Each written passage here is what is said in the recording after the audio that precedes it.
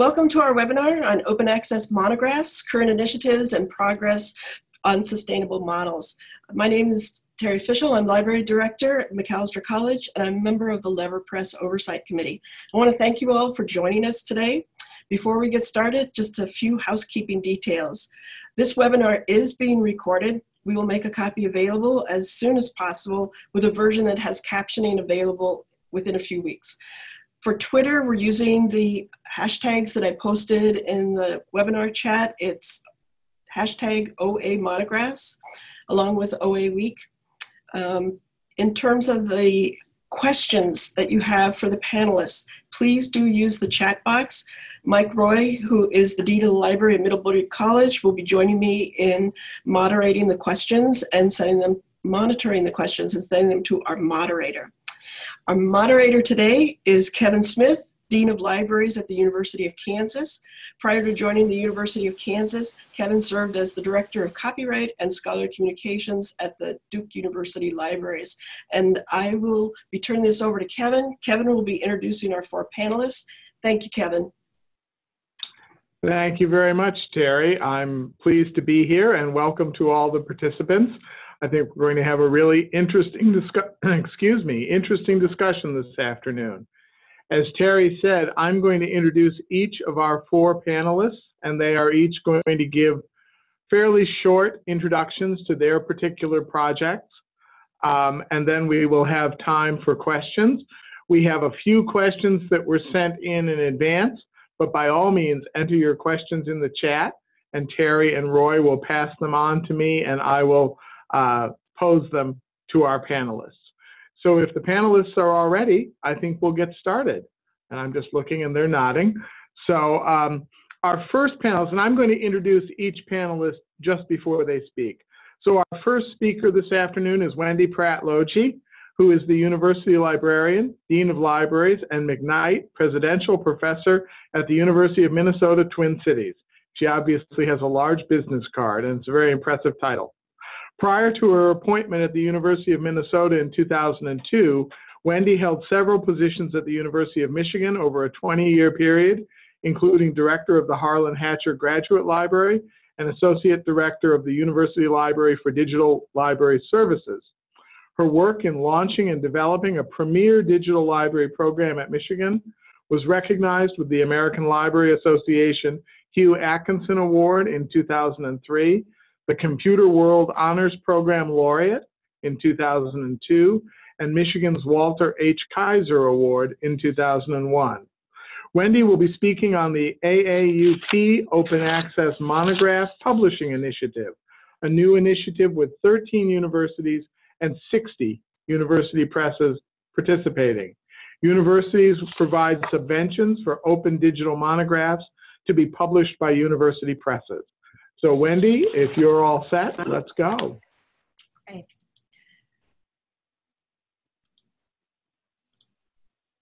Just 1 second here. Trying to get it to share the screen here. There we go. Well, good afternoon, everyone. I'm first up, and I'm going to be talking about a project that is in its early stages, very formative stages, and it has a purpose to introduce change in monograph publishing in the humanistic disciplines. So I'll speak mostly to its lineage and its goals, but along the way, hopefully get some of the characteristics that we're putting in place. So in brief, you can see here the sponsors, 3 organizations that have come together under this initiative.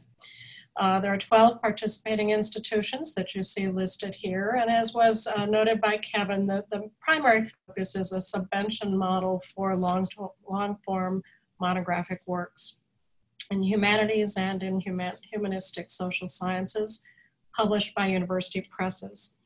I think it's important to note that it was born out of a number of research and pilot efforts funded by the Mellon Foundation dealing with publication in the humanities, as well as the future of university presses.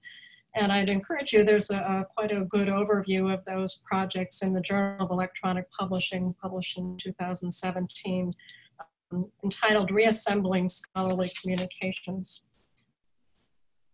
So here's some context, and I framed things in terms of 3 quotes that I think capture the 3 forces at play behind the initiative. The first quote by AAUP's Executive Director, Peter Berkery, speaks to the fragility and the volatility in university presses at the moment. Declining library sales, limited markets, and a challenge of capital investments to keep up with new technologies. So indeed, a sort of existential pressure, as he says. The second quote, I think, gets at what I would call the innovation crisis. And it's a shared problem between authors and presses in that we have a monograph genre that is deeply stubborn, as it suggests here. The author cultures often want to keep it as such, but also presses in stepping up to the technologies necessary for innovation. And the third quote is from that overview of Mellon initiatives and speaks to this particular initiative's model, the subvention model, but begs the question about whether the academic culture will accept the model. Will it accept openness? Will it accept a digital form of scholarship, or will it be viewed as an inferior second-tier form of publication? So the framing criteria that the 12 institutions have worked out is that, first of all, these will be competitive awards to individual authors. And we assume that they will be based on the author having had an accepted peer-reviewed manuscript by a university press. They will be openly published digitally with an open access form of license, Creative Commons, and funded by the subvention with a minimum baseline that we have identified of $15,000 per work, and each institution is committing to 3 publications per year. We're agnostic on the digital platform based on what the press can provide, and we also assume that in some cases there will want to be a print counterpart afforded. Now, the issues that have arisen in this short lifespan of this initiative are several. As each institution works to implement, they've raised some questions about what they want to do locally in terms of focus. For example, should the focus be on assistant professors or tenured faculty? Are we trying to incentivize innovation, or is the primary motive to just simply get a book-like object put into digital form? There's also concern about metrics, not only to evaluate the initiative, but also to evaluate the impact over time of these new genres. And we are working to establish the technologies to capture metrics from across the distributed platforms. Issues have also arisen about the contract, and in particular, questions around the degree of openness that are acceptable to the faculty authors. One immediate question has been whether the willingness is there to have derivatives as part of the Creative Commons license. And then lastly, there are questions about how we market and how we engage broader communities in this initiative. So we are working with disciplines largely through their societies and associations on those endeavors. So where does that take us in terms of the future of the book? Well, obviously it's premature for us to forecast since this was just launched last spring. The first step we acknowledge is sort of a print comparable digital monograph, but the core question is how will it evolve and what is the pace of change? What are the enabling and disruptive forces, and how will the genre evolve within each discipline? There are issues also around infrastructure. In the print world, we know there are mechanisms in place for discovery, for delivering the book, and for preserving it. But what will happen in a digital context, and what is the role of the library? There are questions around the digital platform and how it evolves over time, whether or not it can scale with new functions and can be generalized to new opportunities. And lastly, perhaps the fundamental question is the challenge of adoption. How will this new model that is digital, open, and subvened, how will it be adopted within the academy and within individual disciplines? And that remains the $64,000 question. Thank you. Thank you, Wendy. You just posed a lot of really challenging questions for us that we could probably spend the rest of the webinar talking about. But before we talk about some of them, and I hope we do, our next speaker is Charles Watkinson. Charles is the Associate University Librarian for Publishing at the University of Michigan Library and Director of the University of Michigan Press. Prior to moving to Michigan in 2014, Charles was Director of Purdue University Press and Head of Scholarly Publishing Services in the Purdue Libraries for 5 years. He's also been the Director of Publications at the American School of Classical Studies in Athens, which sounds like a great job. Charles has served on the Board of Directors of the Association of American University Presses and the Society for Scholarly Publishing, and on the executive group of the Library Publishing Coalition Project. Charles will be speaking about Lever Press, a partnership between the University of Michigan Press and Amherst Press, and also about Knowledge Unlatched. He is a board member of Knowledge Unlatched and will provide some comparison information between these two initiatives.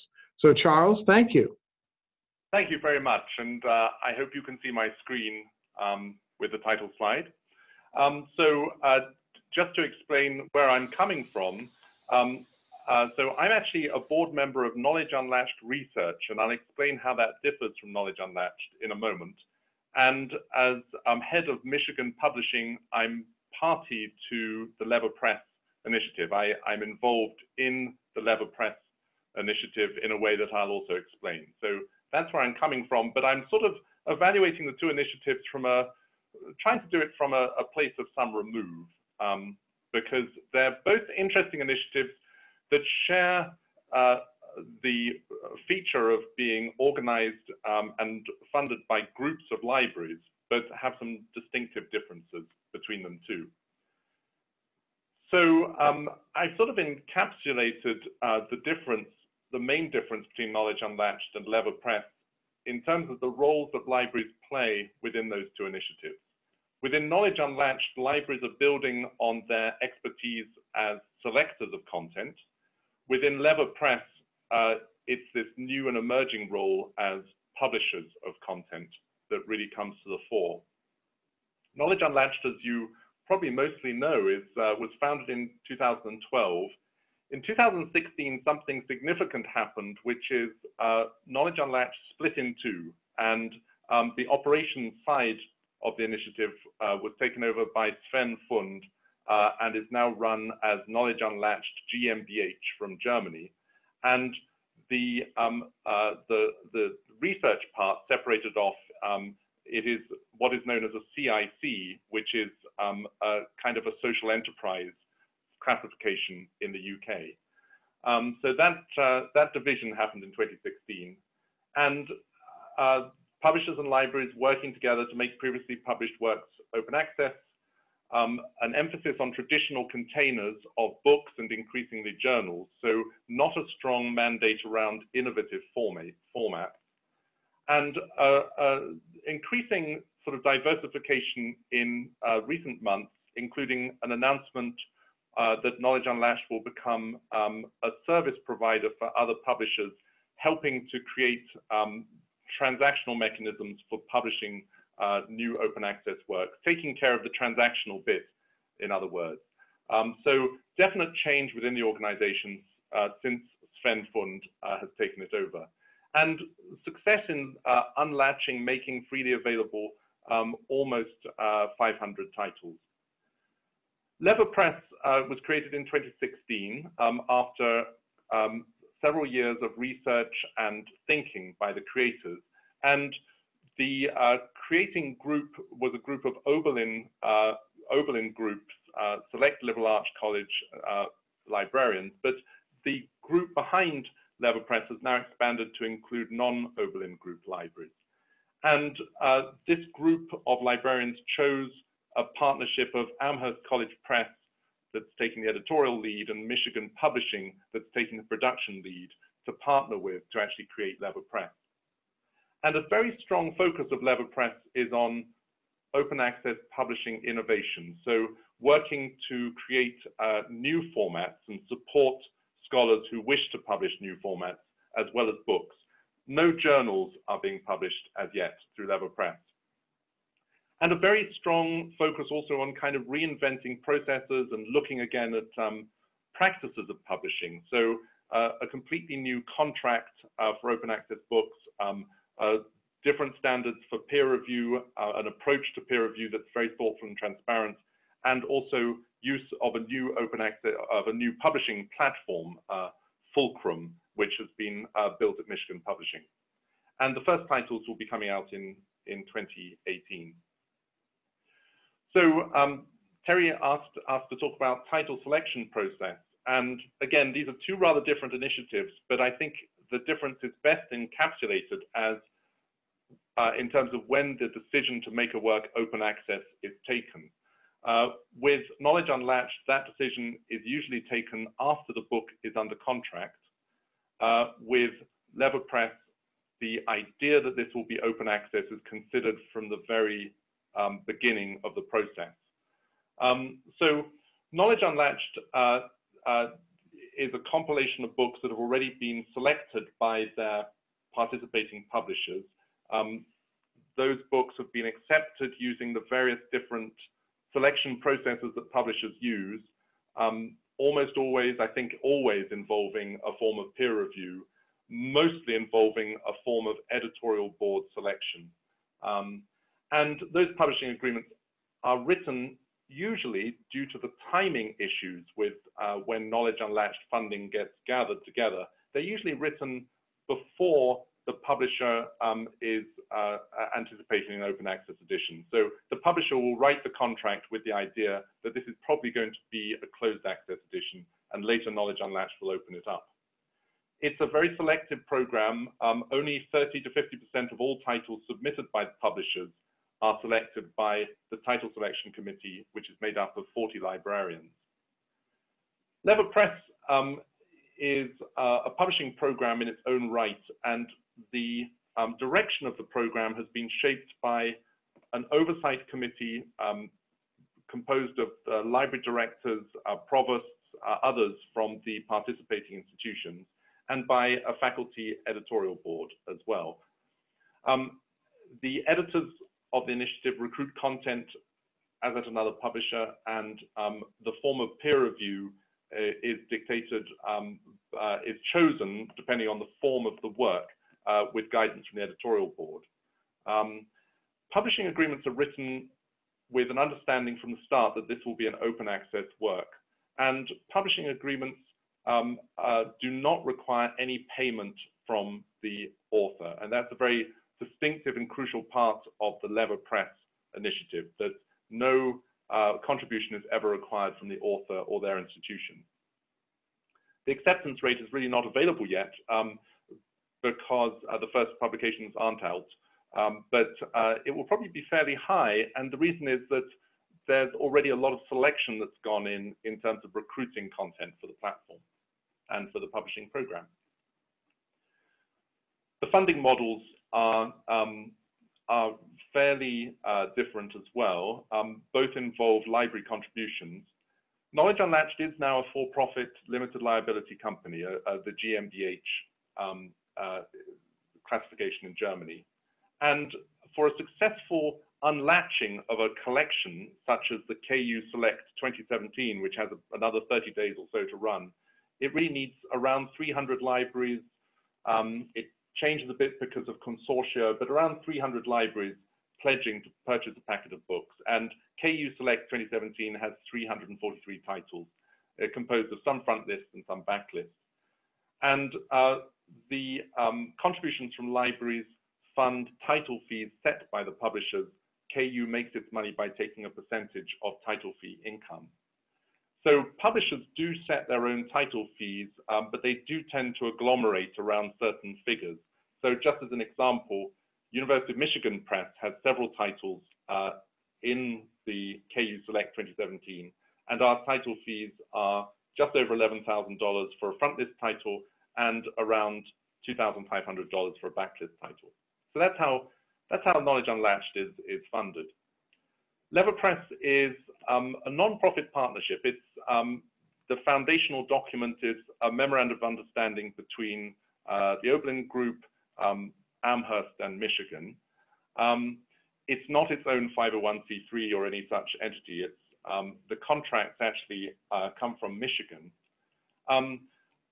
Around 50 US-based liberal arts colleges, libraries are making a contribution of between $2,000 and $8,000 per year at 4 tiers, 2, 4, 6, 8,000, based on their acquisitions budgets. And those contributions fund the publishing operations. Each title will cost on average around $17,000 to produce, but we expect quite a lot of variation because some of these are digitally innovative projects, some of them are short form books, and of course the costs vary quite a lot between those two extremes. So sort of finally, sort of looking to the future, and especially thinking about the value of 2 programs which don't require any payment from the author. And I think this is the really distinctive unifying feature of Knowledge Unlatched and Lever Press, an important feature. I think what we'll see and what we're seeing is a continued negotiation and confusion about how much is a reasonable amount for a publisher to expect for one of these open access works. And quite a lot of confusion between price versus cost. So a lot of studies that have really elucidated how much it costs to produce a book, but some misunderstanding about whether that is also the price that a publisher would charge for being willing to unlatch the book. And those are 2 very different things. And so there's quite a lot of arguments about what features of a book should and should not be funded. And I think we'll see that continuing. And as Wendy mentioned, you know, a growing concern among authors about OA as second-tier books, you know, as pricing is sort of sorted out.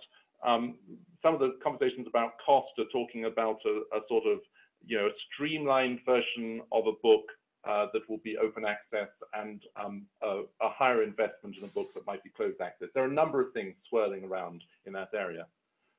Increasing interest in how open access can facilitate digital scholarship and examples of how the 2 are intertwined. Clearly, an example of digital scholarship doesn't have to be open access, and we see very innovative programs and projects and publications from places like Alexander Street Press, which don't necessarily have to be open access. But there is something about not having barriers to machines or to people for reuse, etc., in open access that really gets at making something truly part of the network's environment. So there's a very close link between digital scholarship and open access. More focus on how open access content is discovered in an information supply chain that for books has very important commercial players who rely on a portion of the list price of a book to actually make themselves whole to sustain their operations. So, you know, there are issues around the information supply chain and discovering open access content. More clarity over what metrics and indicators are relevant for understanding whether open access was the right strategy. So how do we think about our goals with open access and have appropriate measures for thinking, for understanding whether we've achieved those goals? For example, reaching audiences outside the academy, reaching readers in the developing world, etc. Are our measures actually aligned with those goals? And finally, and I think this comes back to the unique characteristic of Lever Press and Knowledge Unlatched, this concern around equity issues within open access, especially when there is a requirement for either the author or their institution or other agent to pay for a book processing charge. And I think this, Wendy referred to this around the initiative she talked about. You know, what about adjuncts? Are they going to be eligible for an institutional payment through that initiative? What about independent scholars outside the institutions? And what about those at less well-resourced institutions?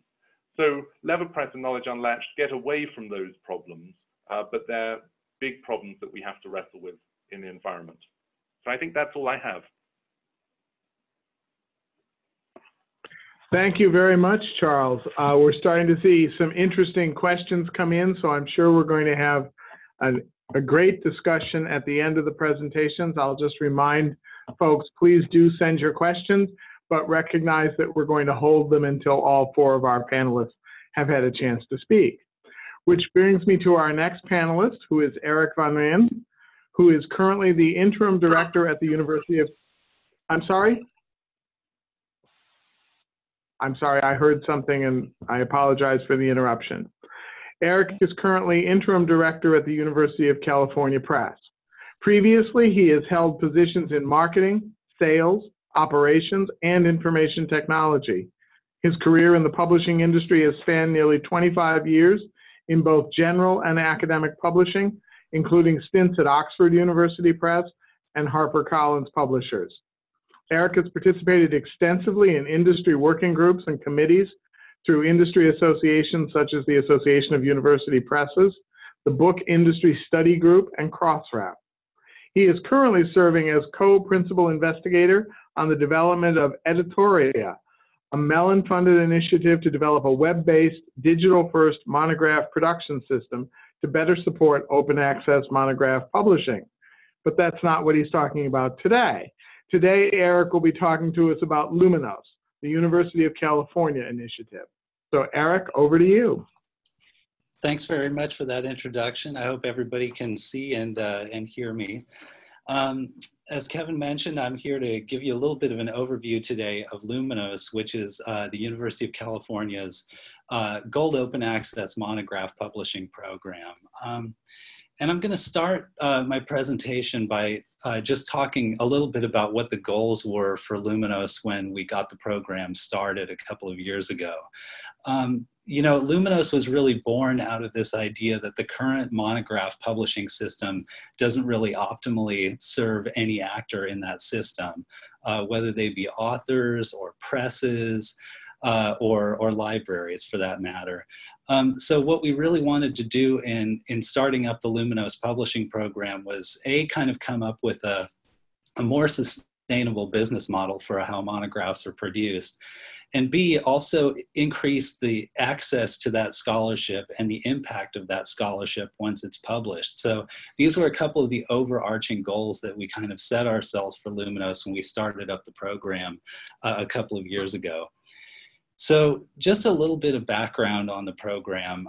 As I mentioned, we started it 2 years ago. Luminos officially turned 2 in October of 2017, which is this month. We have published 40 titles in the program since we started the program 2 years ago, which is a pretty impressive number, actually. In the beginning, a number of those titles were titles that were converted from legacy contracts that came in through our sort of paid program, the normal University of California Press publishing program. But now we experience a number of titles that we publish in the Luminos program that are coming in through the front door, if you will. In other words, authors come to us wanting to publish through the Luminos program rather than having a traditional publishing contract with the University of California Press. So we're adding about 25 to 30 new titles annually, and I'd like to ramp that up pretty significantly in the next couple of years. I think it's a goal for us to increase our output in the Luminos program. All of the titles that are published right now in the Luminos program are freely downloadable as ebooks, and we make those available in the EPUB, MOBI, and PDF formats. Charles spoke earlier about the challenges of the information supply chain and how ebooks fit into it. And this has indeed been something that we've experienced with Luminos, and I'll talk about it a little bit later. But you know, making these available in containerized standards-based formats has really been the key to having these books travel through that free information supply chain. But we also make print copies available for purchase. So generally prices for those titles start around $34.95, but they go up with the cost and complexity of producing those print books. And those are available throughout the information supply chain, if you will. They're available through Amazon, they're available through our own website, and they're available through any number of retailers and wholesalers who make print books available. So just to talk a little bit about the editorial review process for Luminos titles, I think if there's one thing that I can't stress enough, it's that the editorial review process for Luminos titles is really no different than it is for other UC Press titles. There isn't a separate Luminos path for peer review. It's basically a two-step process at the University of California Press. There's a curation and selection process that happens in the commissioning process where our acquisitions editors are involved. That's a step of it. And during that process, all of our manuscripts are reviewed by at least 2 qualified outside peer reviewers who are usually working in the author's same field or discipline. So that's the initial kind of peer review that Luminos titles go through. Then there's a second stage of peer review that is unique to the University of California Press, although not unique among university presses, which is that our faculty editorial committee has to approve any publications that are published by the University of California Press. They control our imprint. The full manuscript is read by a member of our editorial committee. We have a 20-member editorial committee, 2 members from each of our 10 campuses, and they make a recommendation to publish, and if it's agreed to by the entire board, then the title is published. So it's a 2-step peer review process at the University of California Press, and again, it's no different for Luminos than it is for any other title. So some of you may have seen this infographic before, but I'll review it to talk about the business model for Luminos. Luminos has a kind of complicated business model in which the costs of publishing an open access monograph are shared amongst the various actors in the system. So we assume a kind of baseline title publication cost of about $15,000, which goes up with complexity of the manuscript. And there are really 4 sources of income that we use to kind of underwrite the publication fees associated with making free global digital access available. So the first component is the author's or the author's institution's contribution to the publication costs. And that's assumed to be $7,500 in the baseline case, which is a 90,000 word manuscript and less than 25 figures in the manuscript. Then there's a library subsidy that is generated from a library membership fund that we have contributions to from about 25 libraries at this point. Then there's a straight UC Press subsidy, which we use to contribute to underwriting these costs, which is $2,500. And then we also programmatically figure in the revenue from print sales of these titles as another stream of income that helps support open access monograph publishing at UC Press. So just to talk a little bit about the future for Luminos, I would say that I expect a continued commitment to growth of the program. We're really committed to growing the size and number of titles that are coming out in the Luminos program, also expanding the focus of the program to focus on some key disciplines where we can really provide some help through open access publishing. We also are very interested in expanding the library membership program. This is an area where we'd like to get as many people involved as possible because it helps us do more open access publishing. And as Charles alluded to earlier in his presentation, we have partnered with Knowledge Unlatched, who have begun to offer their library outreach services as a service to publishers who are looking to support their membership programs and other ways of underwriting their cost of publishing OA monographs.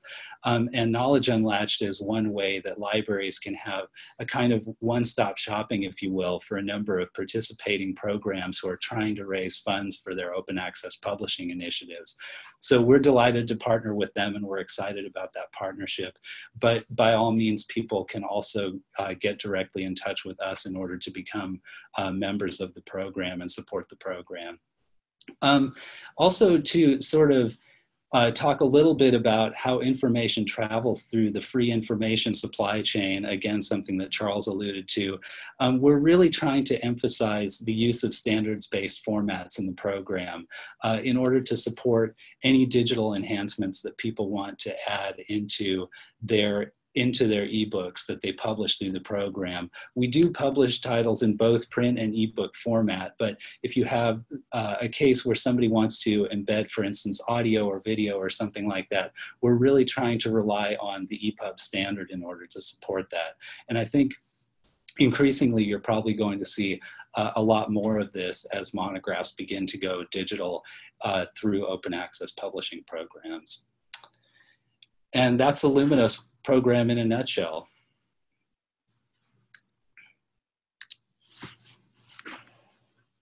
Thank you very much, Erich. Sorry, I was muted for a moment there.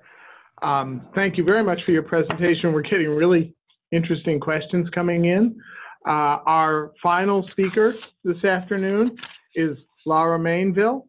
Lara is the director of the University of Ottawa Press, the only fully bilingual university press in North America, as well as the oldest of the Canadian francophone presses. Lara was elected vice president of the Association of Canadian University Presses, the AAUP, in November of 2016 after a term as secretary-treasurer. She is the ACUP's delegate to the Canadian Scholarly Publishing Working Group.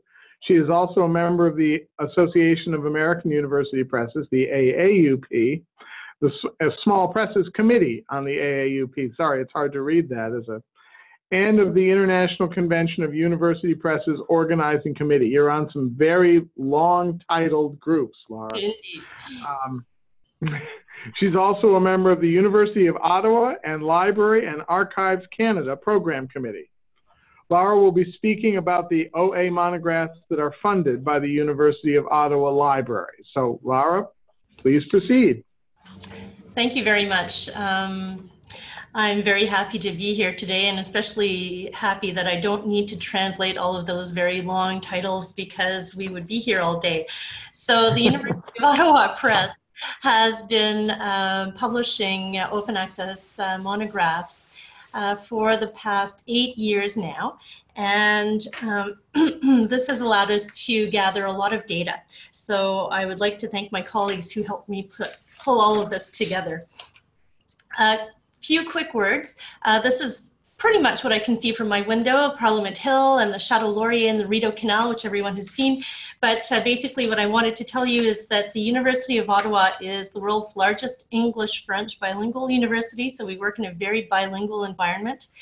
And our open access is a fully bilingual program. We have 42,000 students, and 70% of these students are Anglophones. In terms of the University of Ottawa Press, our press was founded in 1936. We publish, this year we're publishing 30 titles, and next year we are also planning on publishing 30 titles. Right now, we have over 500 active University of Ottawa Press titles. And of those, our open access titles amount to 80 titles in our open access collection. And so that means, for anyone who's good in math, it means approximately 15% of our active list. So a quick overview of where we are. We're right over here.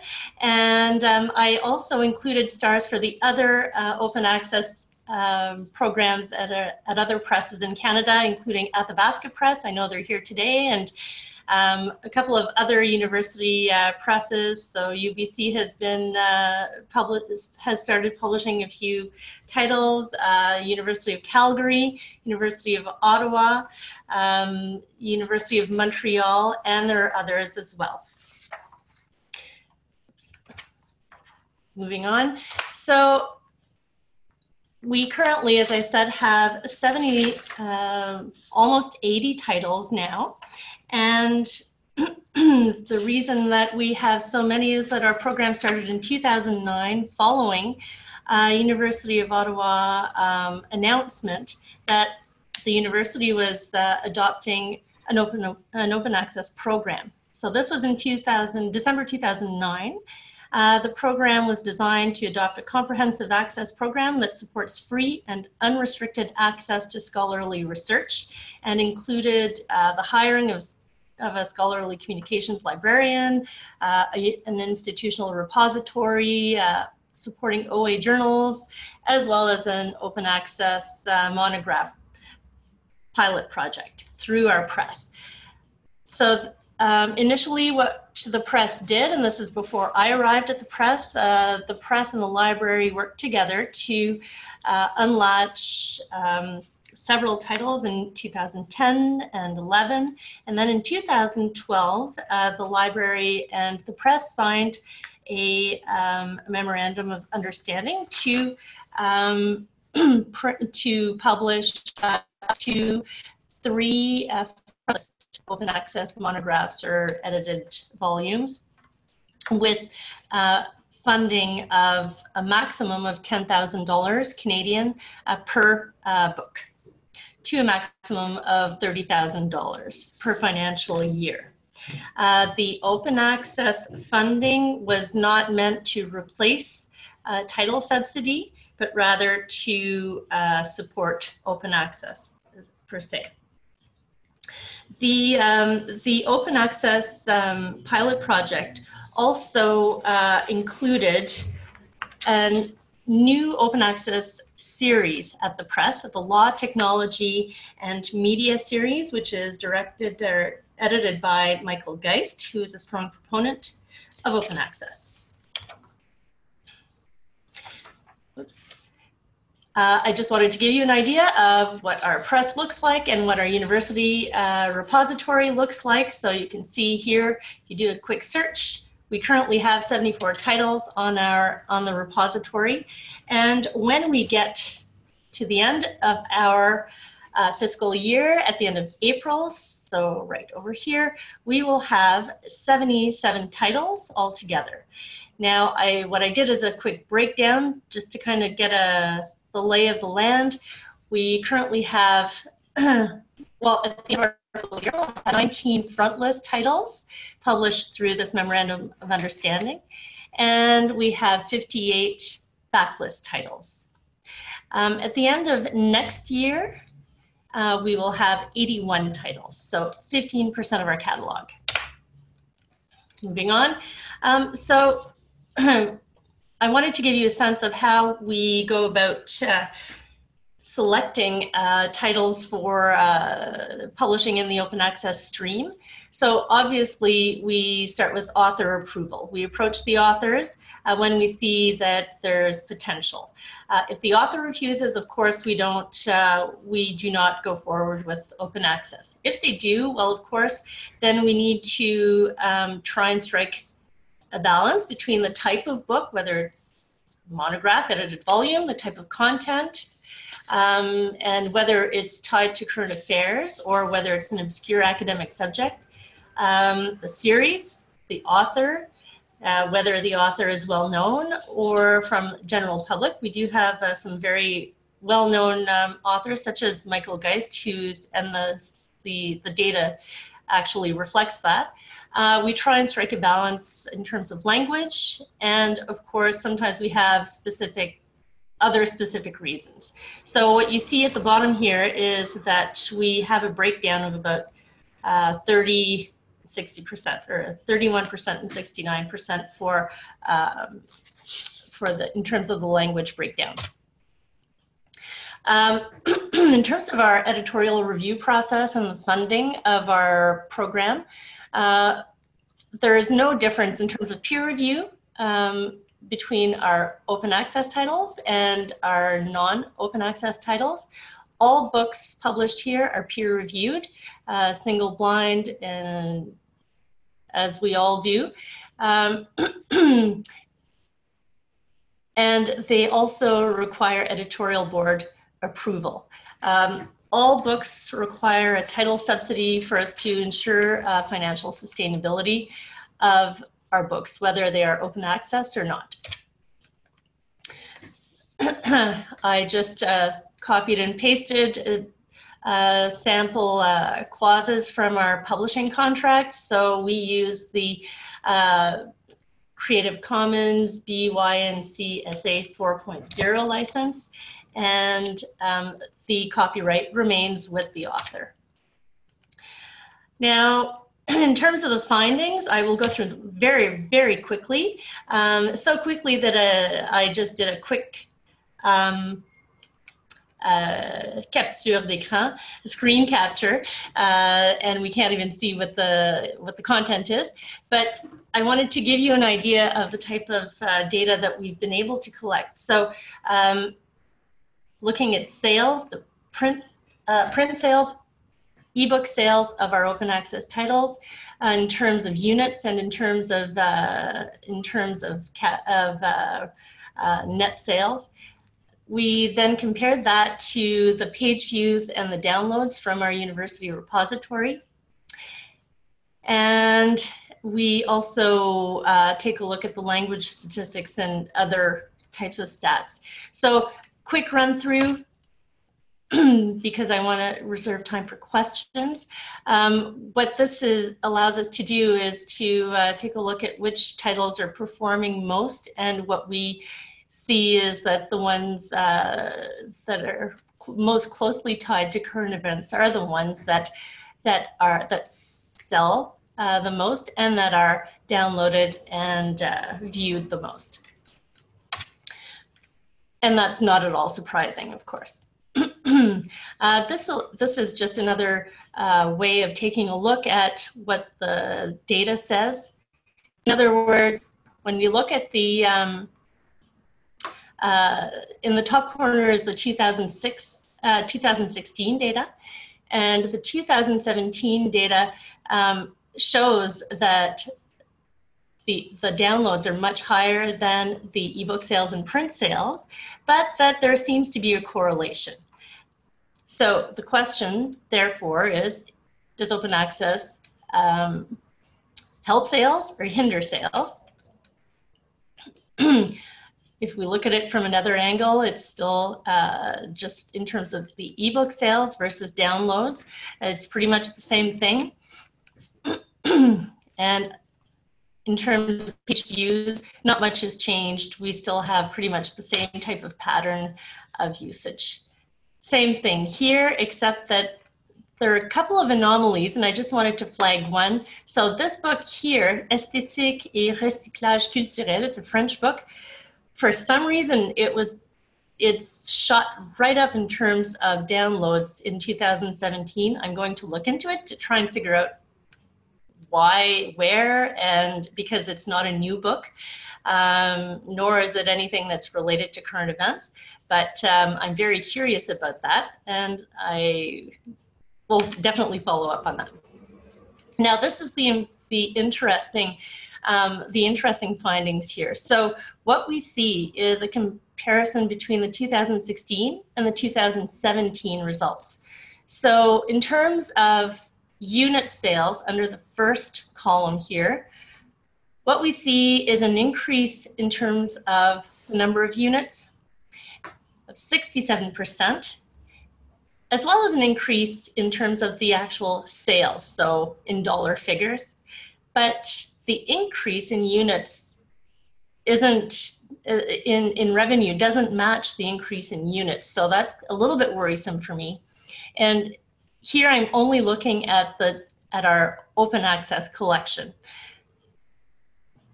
for this entire table. In terms of the open consultations, what we see is like a twofold increase in terms of page views as well as downloads.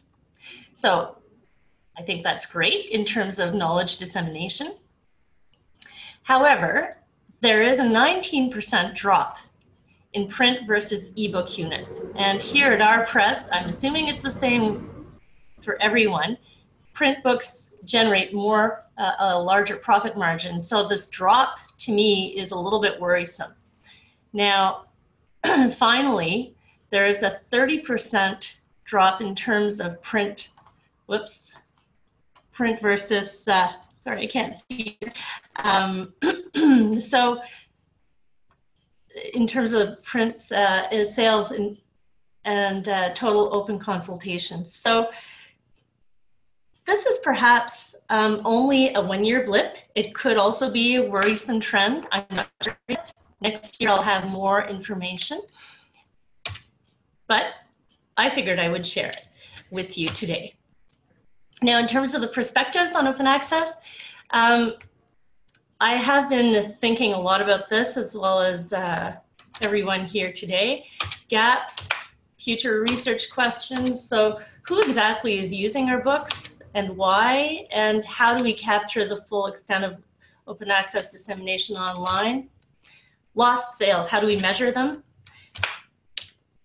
How will open access affect revenues in the long term? I'm particularly concerned about rights sales and permissions revenues. The language divide, how does that split up? And what about sustainability of open access funding? Finally, the systemic changes that might be required to ensure sustainable open access in Canada. We will be furthering our experiment with open access because it's still considered an experiment here, a pilot project, through our open access collection, through our partnerships with Open Edition and OAPN and Knowledge Unlatched, and our new Perspectives on Open Access series. We'll also be tracking our results. I will leave you with this quote from one of my colleagues who published an article on the library and press in partnership.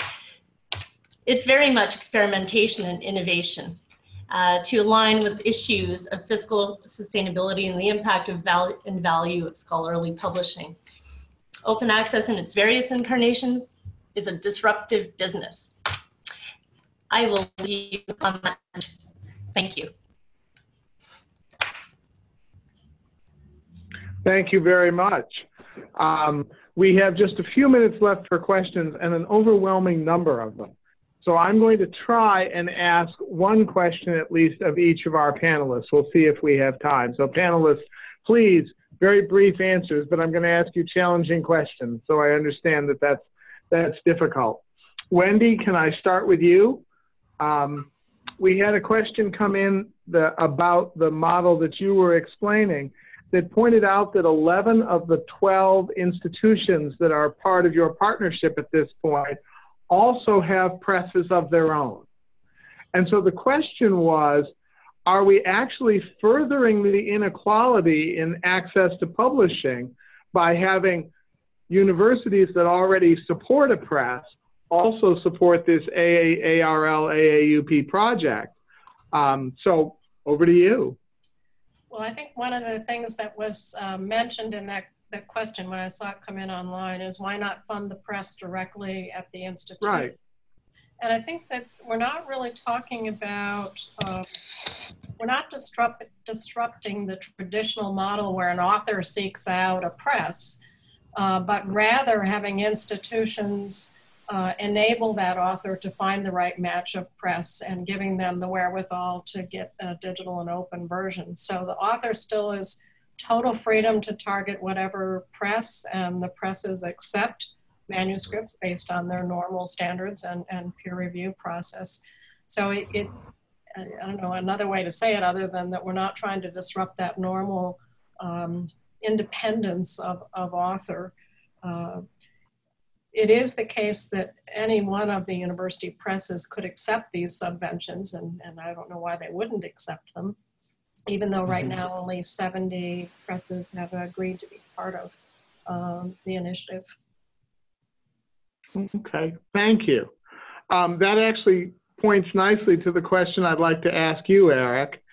And Wendy was talking about authors and their free ability to make choices of where they want to publish.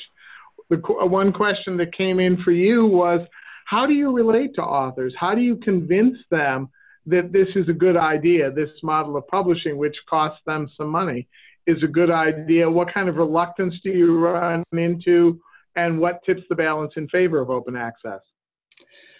So I would say in the beginning of the program, there was a lot of, sort of salesmanship that had to go into it. And actually we helped underwrite the costs of some of those early books that we put through the program. But it's interesting now we have a lot of authors who actually approach us about publishing through the Luminos program. So when they start that initial conversation with their acquisitions editor, they're talking about publishing open access. And we found that access to funding to help support the publication of these books has not been a huge impediment to publishing through the Luminos program so far. Now, given the small number of titles that we published, this could be masking a much larger sort of program or problem in the, in the publishing community, but our experience has not been that we've had a lot of trouble getting people to publish in Luminos. Great, thank you. Charles, I'd actually like to ask you two questions. One I hope is very quick that you probably saw come in, and that's that somebody asked whether Lever Press is limited to liberal arts institution libraries, or can other people participate? So the funders are currently liberal arts college institutions, although Santa Clara, and this has come up on chat, is aligned with the mission and ethos of liberal arts colleges, maybe not necessarily liberal arts college itself, but it is limited to liberal arts colleges, partly because the publishing program is focused on that mission and ethos. Okay, thank you. The other question I was hoping you'd field is the one that came in about discoverability. How do people find these monographs that you're publishing in any of the projects? And this would be a reasonable question for anybody to answer if they'd like to. How do they find them? And do you actually have statistics about how people are getting to these monographs? On October 30th, Knowledge Unlatched Research will release a study that Cornell, California, UCL Press, and Michigan have collaborated with JSTOR on, looking at discoverability of open access work through JSTOR. So you'll see that on the kuresearch.org site coming soon. What we found there is JSTOR is by far the best discovery mechanism for open access books. But people are also coming at them through Google, through search engines. But one of the places they're not coming to them from is from library catalogs, because it's very difficult for libraries to index these books because of their reliance on jobbers and vendors who don't necessarily reveal the existence of an open access version. Thank you. Probably it's the last question that I'll ask you, Lara. And that's the one I'd really like you to, well, I have two questions. I don't know which one to ask you. The one I'd really like you to address, because I think it's very important, is the question that was raised about accessibility, about the accessibility of online monographs for people with disabilities. Do you take any steps, do you work with experts to increase the accessibility of the monographs that you publish? It's an excellent question. We don't currently do that.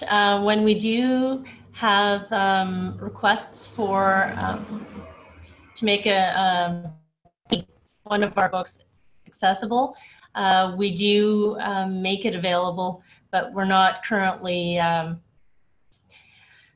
equipped to do that in a sustainable way for all of our titles.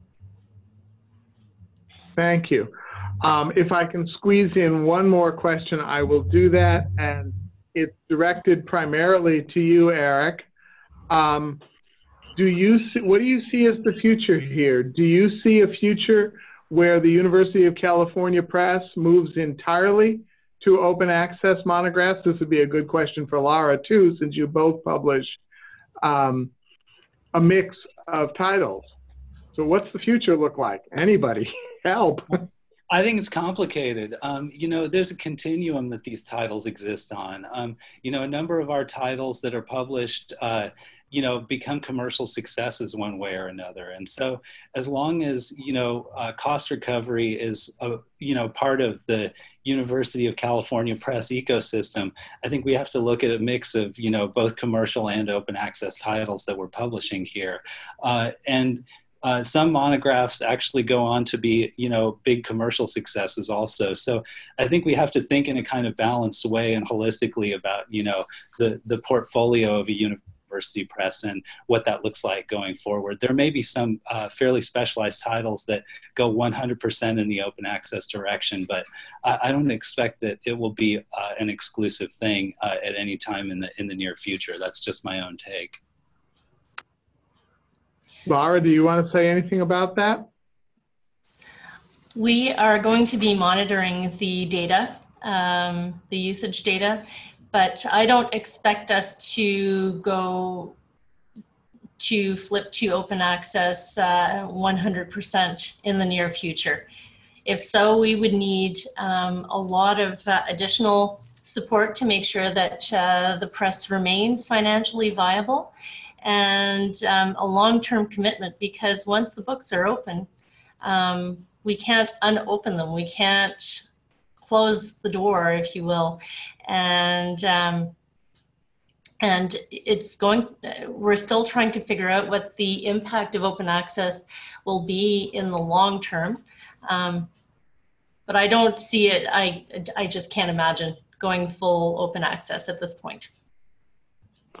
Well, thank you, Lara. We've reached 1 minute past the top of the hour, so I think that all that remains is to thank all of you for your participation and to thank the people who have tuned in and who have sent their questions for a very stimulating conversation. Thank you all.